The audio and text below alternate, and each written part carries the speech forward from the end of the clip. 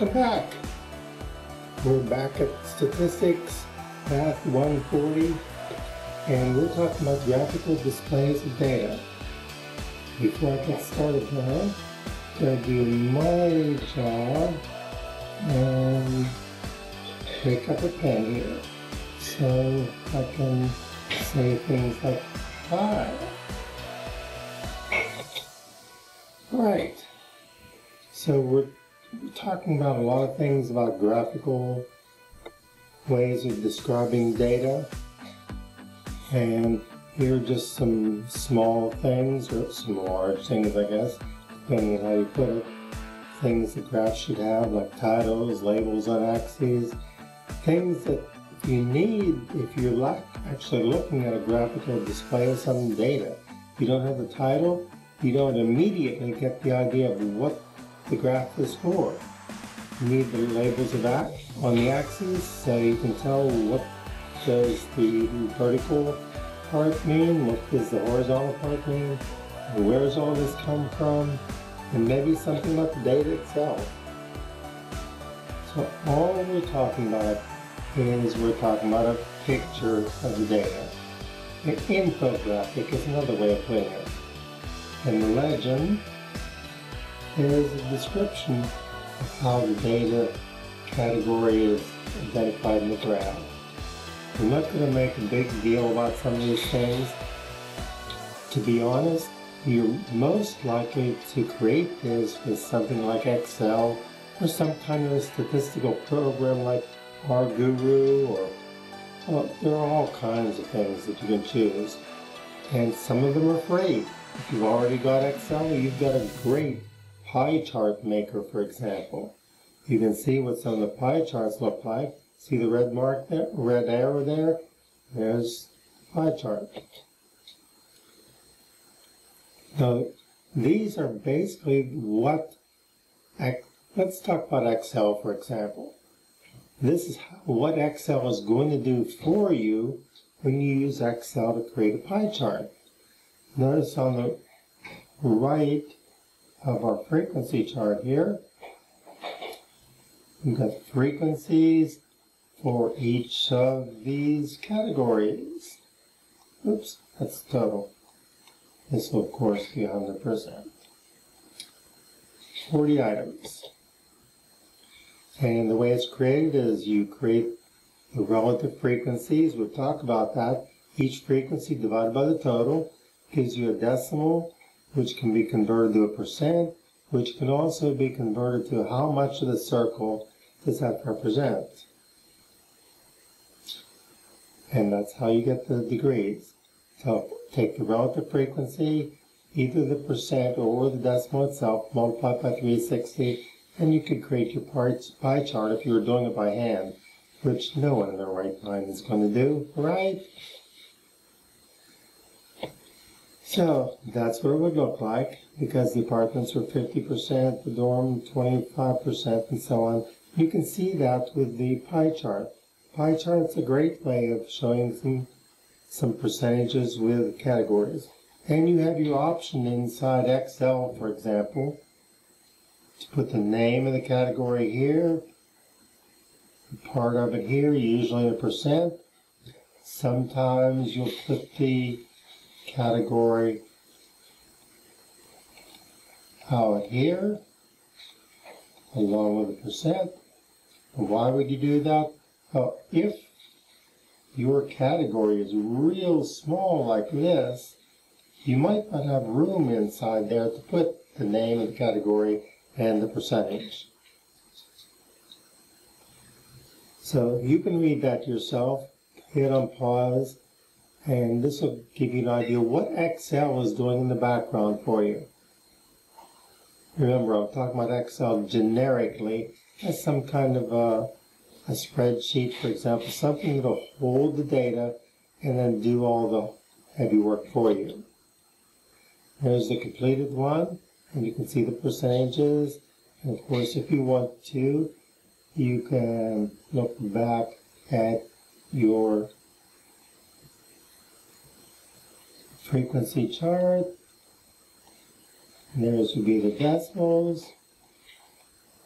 Each one of those is multiplied by 360 degrees, and you figure out from that how large that sector needs to be. It's as easy as that. Not only that, but something like Excel is also going to fill in with some nice colors for you. And remember, you can change the colors too. One last time I'll mention it, I think the last time, is that if this section is too small, suppose you had a sector that was that small, there's no way you're going to get some information like that inside it. So you take it outside if necessary. It's nice to have it inside though. That way your infographic doesn't get too big. And if you want to do it in those, you can look at the stat.hawkslearning.com, and that'll give you an idea of how to use Excel. I would suggest try one or two. You could actually use the numbers we had a few minutes ago. See if you can do it in Excel using those instructions. You probably only would need to do it once or twice, and if, for example, you work part-time somewhere and your boss needed an infographic, he or she might say, "You're taking statistics now, aren't you? Could you make us this pie chart? We really need a pie chart to show the investors." You might be able to do it and get a bonus, who knows? The bar graph uses bars. Notice that you have to connect these two things. A bar graph is when the data comes in categories, not in numbers. Oops, too far. There's our data. Notice that these are categories. We don't have numbers there. And the numbers are just counts. That's what we get from categories. And we can skip over that, except there's a picture of a bar graph. Notice one thing about this bar graph. Notice with a bar graph that these individual parts of the graph do not meet. They're side by side, but they don't actually, the bars don't actually touch. Very important. Bar graph, the pieces don't touch. A histogram, they do touch. Keep that in mind. Have a chance to try it in Excel. Hopefully you tried it with a pie chart. Now try it with a bar chart. Good experience. A Pareto chart. This does sound like something that you would do for a business, or something where you really need to highlight what's the most frequent item on your list and what's the least frequent. So, of course, with any business, you have a certain budget. Suppose your budget would only allow you to put some money toward one item. You have to figure out which item is the most important. Using a Pareto chart, you'll have a bar chart that looks a bit like this. Remember, they don't touch. And each one of those bars is the same size or smaller than the last one. They go downhill, basically. That's a Pareto chart. Descending order for the Pareto chart. So here's how you create it. Notice the numbers. Notice there's a high and there's a low.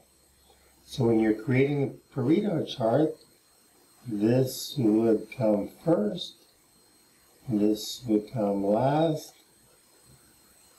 Let's see, this one would be second, and third. There we go. And fourth. If I got that right. Since they're nominal, it would be appropriate. There's our original frequency chart. And there's a bar chart. And this is one way of putting it. This one is horizontal. So the first one is longest. The next one's not quite as long. The next one's shorter. They're shorter all the way down. You could also do this and swap the two axes. The first one has the longest height. The next one, the next longest, shorter, shorter, shorter, highest to lowest. Try that in Excel.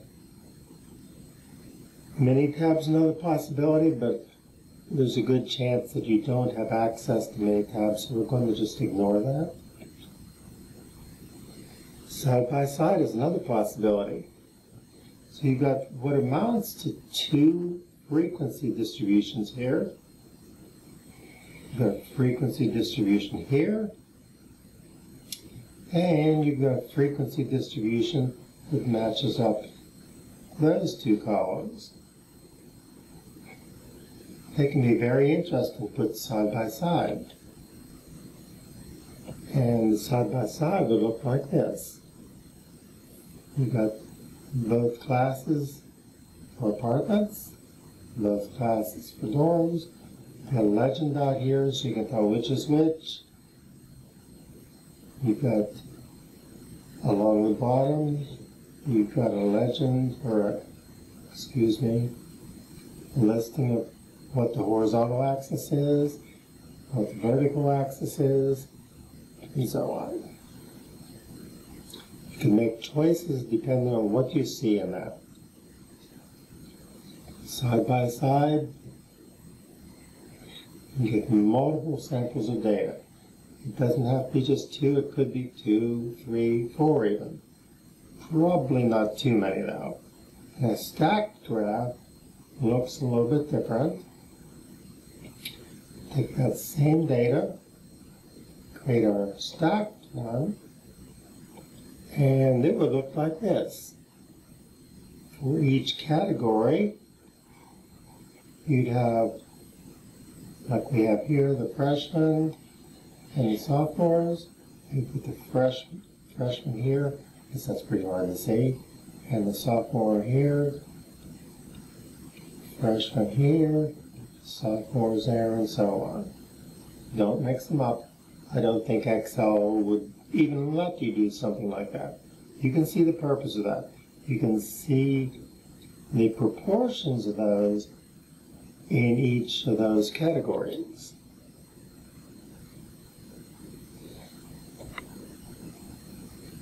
Now the histogram, remember, it's like a bar chart, except the bars are actually going to touch.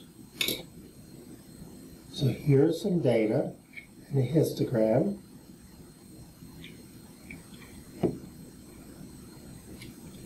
Do you remember how to create the classes? Here we go. Do you remember how to create the classes? And the class with the number of classes and all that? How to get the frequencies? How to get a midpoint, which is halfway between those two, and the class boundary, so you have no gaps.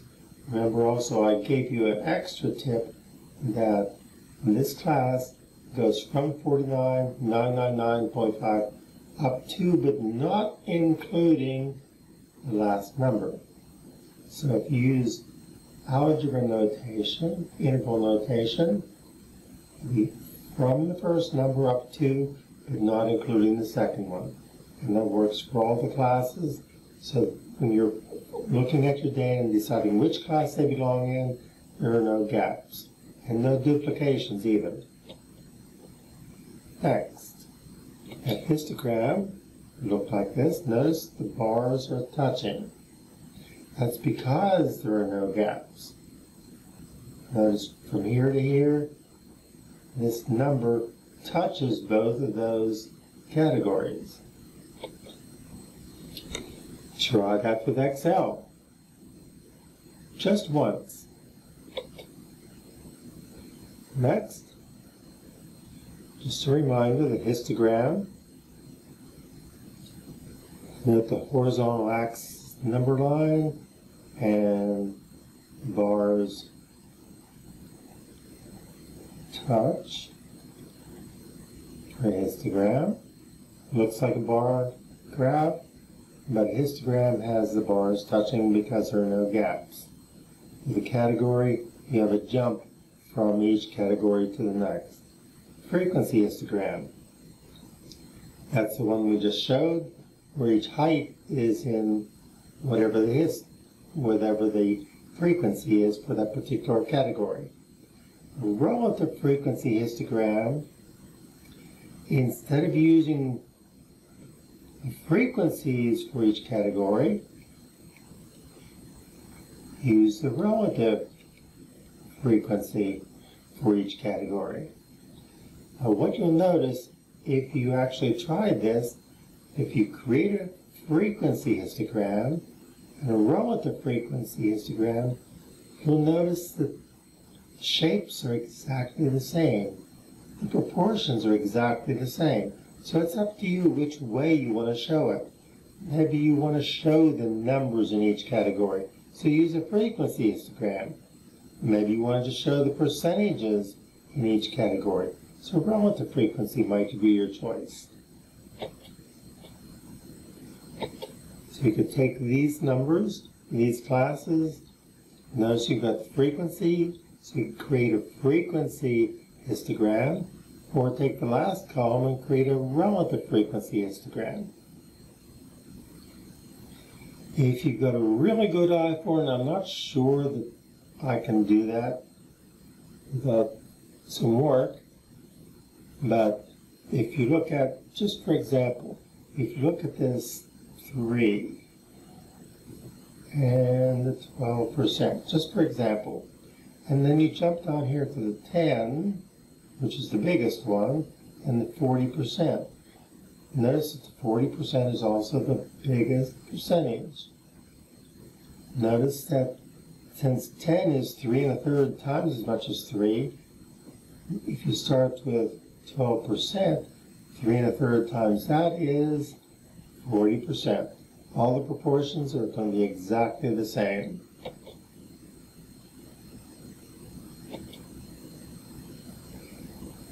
There's what it looks like as a relative frequency histogram. If you slide back, I'm not going to jump back because I don't have an easy way to jump back there. If you jump back and look at the frequency histogram, it looks the same, really. You'll get the same conclusions, look at either one. So it just depends on what you would like. If you want the percentages out here, and this is your guide. If you want the actual numbers represented by the height, then this would be not your choice, but you have frequencies out here instead. Two more that are rather interesting. One thing that I'll tell you about the stem and leaf plot is that one advantage is after you have the picture for the stem and leaf plot, you still got the data. So if someone lost the page that had all the original data in it, the stem and leaf plot would still have all those data, as we'll see in a minute. The ordered stem and leaf plot just means you're going to take them from one end to the other, like descending or ascending order. So you create two columns, and you can see that when we get to an example here. So this is sort of what it looks like. The largest digit goes here, and the subsidiary digits go there. For example, what does this number mean right here? Well, this being the stem, means that if you look at this 4, it represents a 14.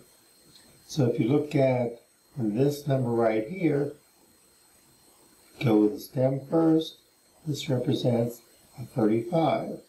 If you look at this number, it would be a 26. All the data are actually still there in the stem and leaf plot.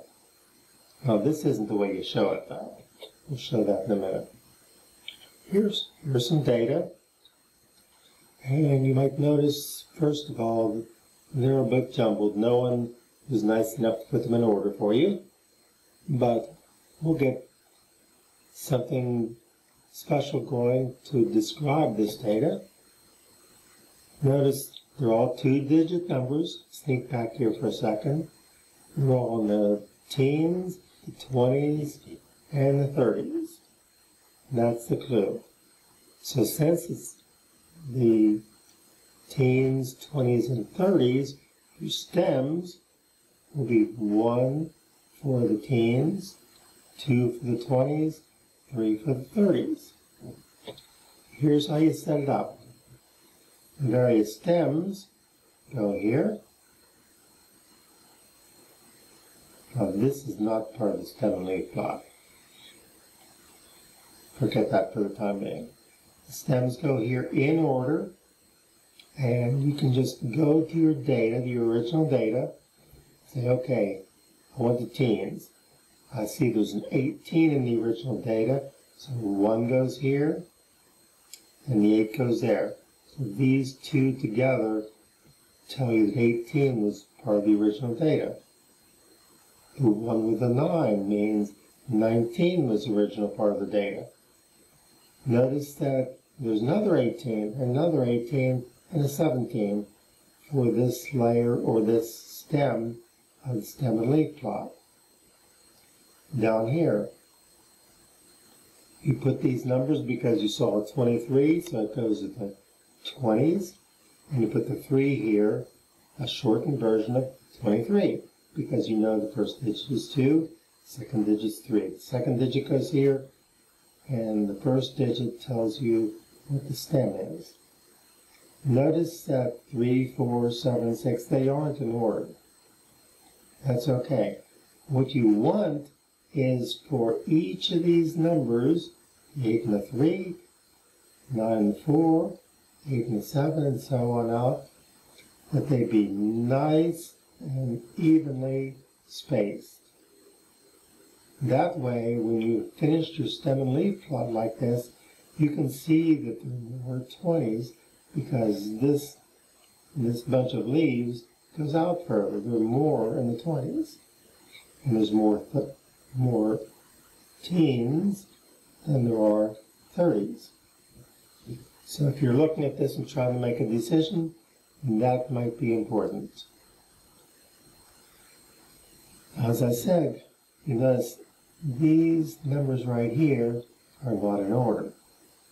If you put them here in order, then that's an ordered stem and leaf plot. I think we'll see an example here coming up. So you can easily see the largest and smallest salaries, which one appears the most often, how many of the salaries were in the 40s, and so on. So here's an example for those entry-level accountants. The stem in this case is in tens of thousands.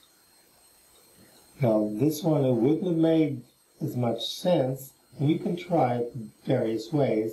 You could have gone with just a stem of 4 and a stem of 5, and those 6s, so we leave that out. This is the key.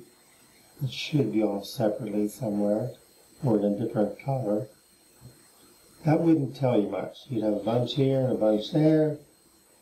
However, using 2 digits for the stem, you can see how the various levels are. You notice also that these are in order. The leaves are in order, 7 before 9, 5, 7, 9, 0, 2. So this is an ordered stem and leaf plot because the leaves come in order with each stem. Another option making a stem and leaf plot. Remember, one of the big advantages to a stem and leaf plot, even though it looks maybe on the crude side, it does still have all the data showing. So if you want to resurrect the data, the original data, there it is right in front of you. Just as a reminder, if we take this number right here, what was the original piece of data? 483. 483. 483, or in this case, since it's tens of thousands of dollars, 48 with a 3 out here would represent $48,300 as a starting salary for those accountants. And you can find out all this information just by looking at the stem and leaf plot. Now we're looking at next the percentage of the population that are under 5 years old. So if you wanted to start a children's clothing boutique, you would hope to find the area of the country that had a large percentage of under 5-year-olds. Here is a heat map, and this is colored to give you a quick idea of where the percentages of this population are. Since you want to sell as many children's clothing items as possible, you'd want to make sure you can get into those states. And those are mentioned here with a dark blue, very dark blue. And so you'd want to be in Idaho, you'd want to be in Utah, you'd want to be in the Midwest for sure, and Indiana, Maryland. See, Maryland goes all the way down here. This is the Eastern Shore. And of course, Georgia, not far away. Oh, excuse me. Georgia would be a good place to go, but it's not quite as concentrated with under 5-year-olds. Alaska, though, missed that. And I'm not sure what this color is. I don't think it's the dark blue. So I guess it depends on whether you want to have a store in Hawaii just to go there and visit occasionally on vacation. That's up to you. You're the one that owns the business. Read through that, please. I'm not going to read to you. I know you can read. Okay, coming close to the end.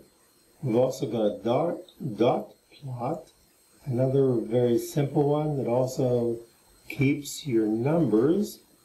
The heat map you just saw, where you have different colors for different categories or percentages. We also have line graphs. You're very familiar with those. You want a consumer price index. I knew what it was a long time ago, but I didn't really appreciate how some of this worked until I sort of accidentally taught a class that included the consumer price index. You might find it interesting to read up a little bit on how the consumer price index works, and also how you can compare the consumer price index from, say, 1970 to 2016. It's not really hard, and it's interesting. Here's an example of constructing a line graph. This is one you should be familiar with. A line graph, of course, looks something like this. It's like a polynomial if you know your algebra pretty well. Notice you've got years for categories, consumer price index for the values. I noticed that 1970 I just mentioned, that was not quite by accident. That's one of those base years that the statistics go by. Now, if you're going to graph this, almost every single time, if one of these values represents a year, like the year does, the time is almost always going to be the horizontal axis. So keep that in mind. That way, when you draw your picture, this is time rolling from yesterday to today to tomorrow. And you can see what the consumer price index is doing as those years go by. I made that up, of course. Again, that's a good one to use with Excel. And there's a picture for you. You can see how it's going up pretty steadily, actually. Now, if we stretch that out a bit, it might not look quite so constant, but it is fairly constant. That means that the price of eggs, for example, compared to all the rest, is going up at the same rate.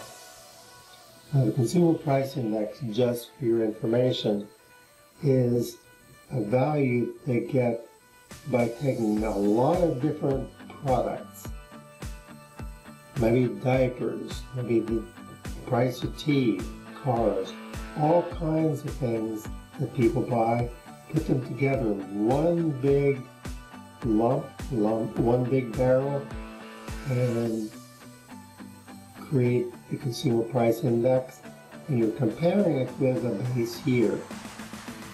How expensive were those items in base year compared to how expensive those items are in the year you're interested in. And that's pretty much how it works.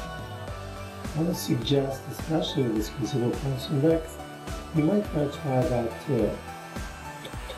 You get those numbers, get in Excel, all the directions there, enjoy your graph. Well, that's it for graphical representations of data. I hope this wasn't too long, and I'll see you next time in section 2.3. Until then, bring your questions to class and we'll have a good chat. Bye-bye for now.